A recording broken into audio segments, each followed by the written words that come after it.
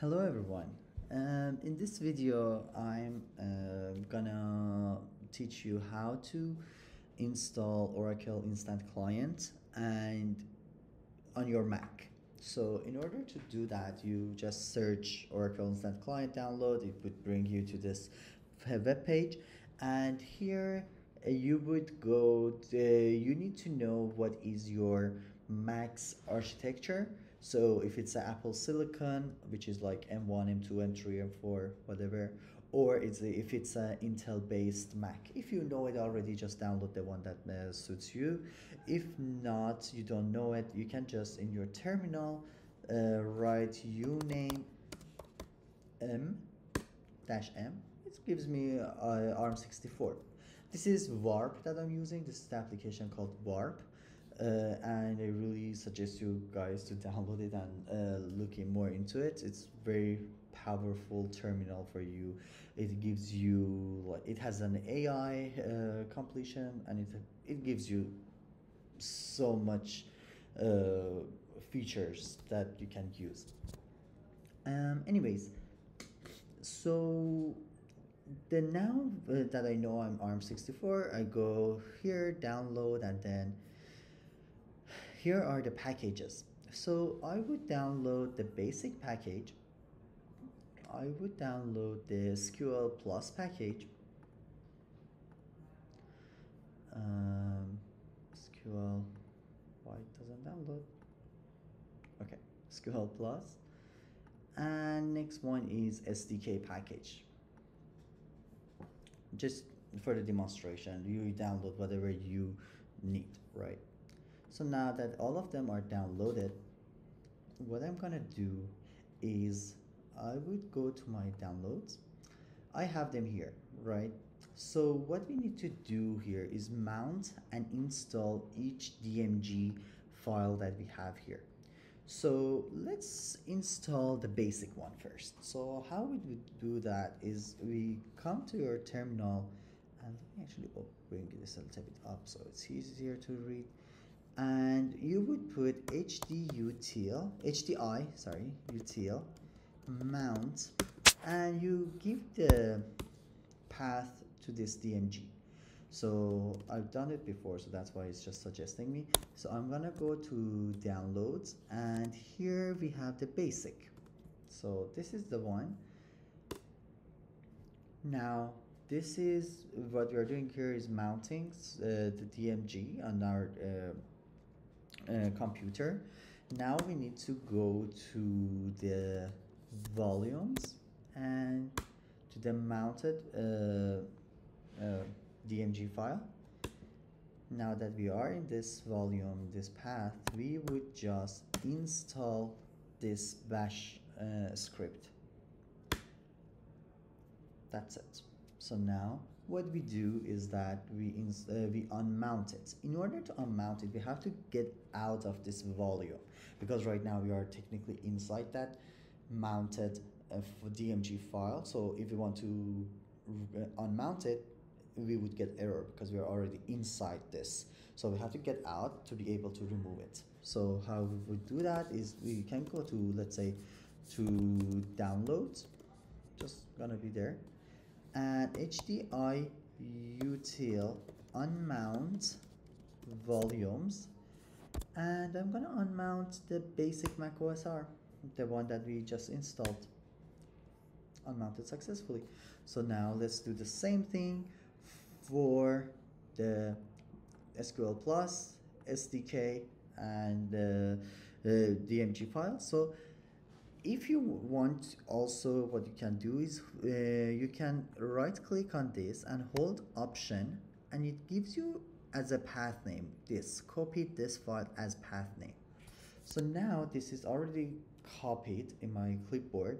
So what I can do is here I can say HDI util mount. By pasting it, I'm actually pasting what I copied there, the path name of that file. So that's another way to do that, which might be easier.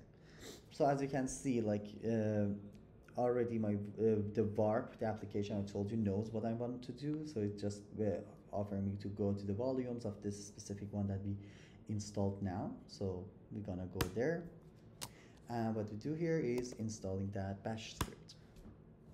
Now we go to downloads, HDI util, unmount,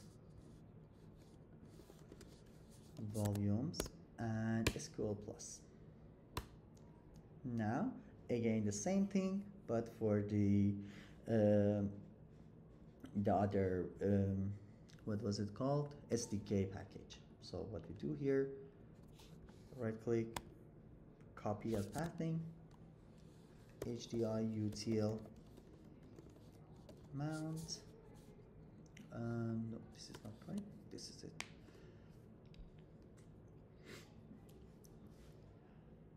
Now what we do is we go to that volume. As you can see, this is SDK, so yeah, go there and install the bash script. Perfect. So now we are done. Now we just go again to, let's go to the home directory and then HDI util, unmount, volumes, install SDK. Perfect. So now we unmounted them successfully. What we do here is we need to move, as you can see in my downloads, this was created. So this instant client was created, and we need to move this to a permanent location. What I suggest is you can just put it in your home directory and like create a new folder here. I don't know, call it like Oracle. And this way we have the Oracle file in a permanent folder. What you can do is either create a new folder here, or since I like to use CLI, what I do here is I'm gonna just say macdir p and call it Oracle. So now I have Oracle here, and what I do here is I move what downloads the instant client directory to where? To Oracle. As you can see now, I don't have any, I don't have that file there, and I successfully moved it here. So now that's how we install the Oracle, and we move them to the permanent location. Now we need to configure the environment variables. In order to do that, we need to add the following lines, which I'm gonna give it to you in the description below, or in the GitHub GitHub repository that I'm gonna share with you. What are the line that you have to put there.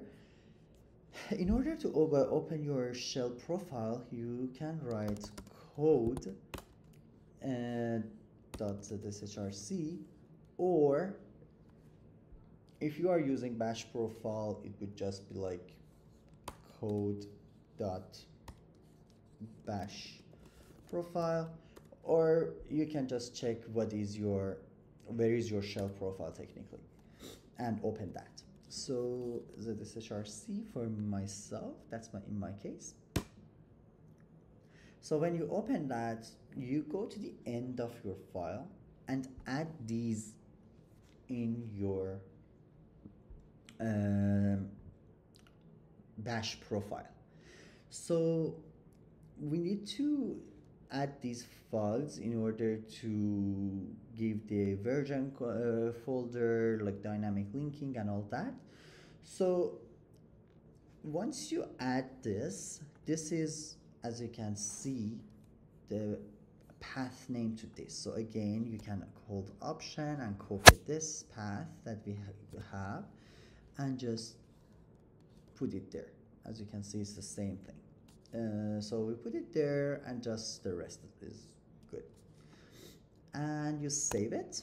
Once you save it, you close it, and you go here. You just say source zshrc to reload your bash profile, and that's it.